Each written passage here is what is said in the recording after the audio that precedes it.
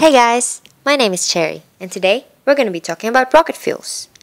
Space rockets have been around since the beginning of the 20th century and have developed significantly along with global modernization and technological advancement. Quite surprisingly, scientists claim that a simple candle wax can actually fuel a modern rocket. It's an interesting fact, but the question is, does candle wax actually make a better rocket fuel than the conventional rocket fuel kerosene? Candle wax and kerosene both fall under the category of simple hydrocarbons called paraffin. Paraffin is a technical term for alkanes or saturated hydrocarbons having the general formula CnH2n+2. Those that contain fewer than 5 carbon atoms per molecule are gaseous at room temperature, like methane. Those with 5 to 15 carbon atoms are generally liquids like kerosene, and those with more than 16 carbon atoms are solids like candle wax.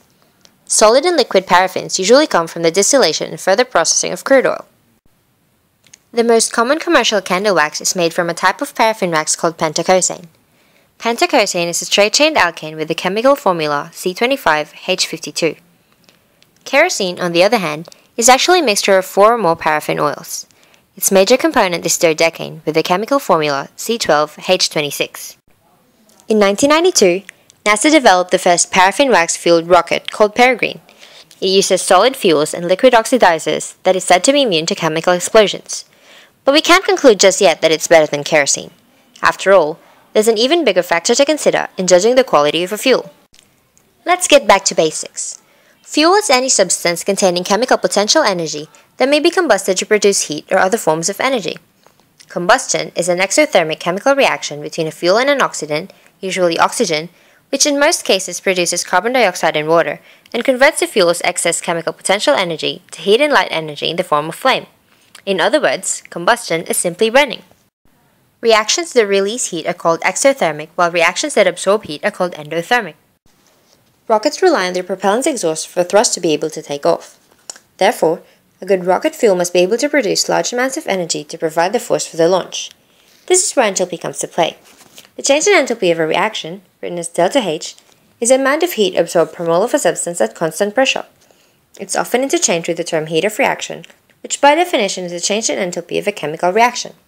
Sounds exactly the same? Not quite. Heat of combustion, on the other hand, is the energy released as heat when 1 mole of a substance undergoes a complete combustion process. In other words, it is a change in enthalpy of a combustion reaction. Since the change in enthalpy is defined as the heat absorbed, and the heat of combustion is exothermic, then the change in enthalpy of a combustion reaction is always negative. That makes the change in enthalpy of endothermic reactions positive. There are multiple ways in finding the change in enthalpy of a combustion process. One way is by using bond energies. Bond energy is the energy required to break 1 mole of covalently bonded atoms. Breaking bonds absorb heat and is endothermic, while forming bonds releases heat and is exothermic. Calculating the change in enthalpy of a reaction using bond energies can be expressed with this equation. In this calculation, we can refer to a table of average bond energies. Let's look at the equation for the combustion of paraffin wax and try to calculate its change in enthalpy. The bonds broken refer to the reactants, which in this case is paraffin wax and oxygen. Our paraffin wax contains 24 carbon-carbon bonds and 52 carbon-hydrogen bonds. Each oxygen molecule contains 1 oxygen-oxygen double bond. We multiply the number of bonds by their coefficient and the corresponding bond energy and add them all up. We do the same with the bonds formed or the products, which are carbon dioxide and steam. Then we substitute the numerical values into the equation and calculate. The change in enthalpy of the combustion of paraffin wax is negative 15,388 kilojoules. Here is the calculation of the heat of combustion of kerosene using bond energies. Another way to find the change in enthalpy of a chemical reaction is with the idea proposed by Germain Henry Hess, known as Hess's law. It states that the enthalpy change of a chemical reaction is independent of the intermediate steps between the initial and final states. In other words, it doesn't matter how you get from reactant A to product B, the change in enthalpy is still the same. To further explain this concept, let's look at the equation for the combustion of kerosene. To use Hess's law, we will need the heat of formation of all the substances involved in the reaction. Heat of formation is the change in enthalpy in the formation of 1 mole of a substance from the standard or naturally occurring form of the elements. Since oxygen naturally occurs as O2, its heat of formation is 0. That leaves us with 3 equations altogether. The next part is the tricky bit, when we manipulate the equations to cancel unwanted substances and be left with the equation for the combustion of kerosene. We want dodecane to be in the reactants, so let's invert its equation. that is, multiplied by -1, including the change in enthalpy. To cancel carbon, multiply the second equation by 12. To cancel hydrogen, multiply the third equation by 13. All that's left is to add up the remaining substances and their enthalpy changes. So there we have it. The change in enthalpy for the combustion of kerosene is -7,518 kilojoules. Here's the heat of combustion of paraffin wax using Hess's law and the heat of formation. If we compare the values we calculated from using bond energies and using heats of formation, and the values taken from the internet, there's not much difference. By converting the heat of combustion from kilojoules per mole to kilojoules per kilograms, we will be able to determine which fuel can give off greater heat per kilogram of the fuel, and therefore decide which one would be able to produce a greater thrust force for the launch of our rocket.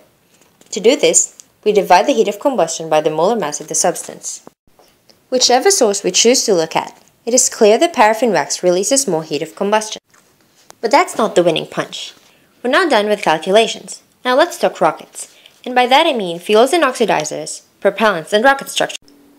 There are three major types of rockets according to propellant: solid, liquid, and hybrid rockets. Kerosene falls under liquid propellants. Liquid propellants have the fuel and oxidizer both in liquid states, stored in two separate tanks. The major drawback with liquid propellant rockets is that it requires more complex and expensive valves and regulators to control the flow of the fluids, making the construction of the rocket very costly.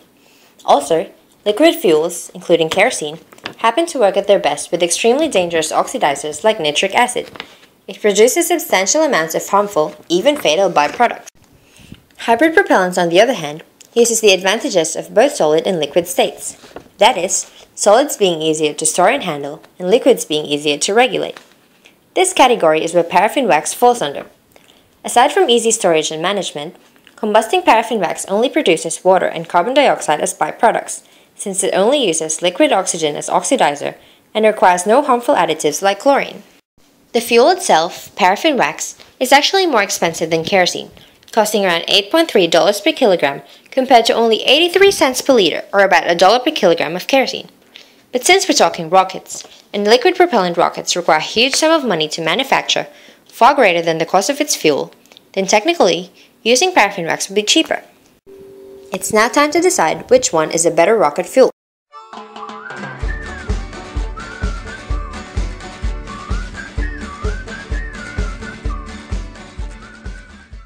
Considering all these factors, it would seem we have a winner.